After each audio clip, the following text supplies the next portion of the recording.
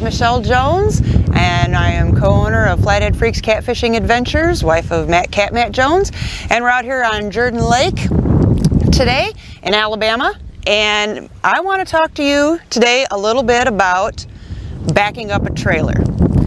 I know a lot of us like to go fishing with our husbands and our spouses and significant others, and a lot of women feel intimidated by backing up the trailer and putting them in the water. So I want to give you a couple tips that'll make it a little bit easier. First of all, don't fret, don't panic. It's not that big a deal. Having a trailer is just an extension of yourself, and it just swivels in the middle, that's all. What I suggest is practice.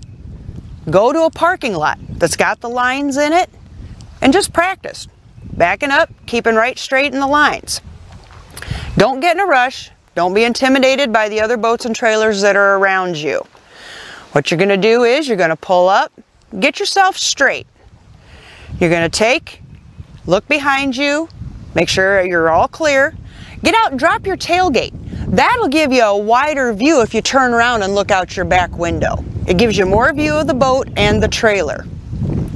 So what you want to do is you're going to put it in reverse, you're going to start backing up. Just go slow. Go slow. And remember, whichever way you want that trailer to go, turn your steering wheel the opposite way. I mean, we're women. We do a lot of multiple tasking things. We have children, we have jobs, we have homes, we have spouses. You can handle it, I promise. Just go slow. Look in your mirrors. You'll see them trailer tires right there. They start veering off, turn your steering wheel just a little bit. Don't overcompensate. If it's going the wrong way, turn it the other way. It'll straighten right out. You're going to have some ramps that are at a bigger incline than others. Not a big deal.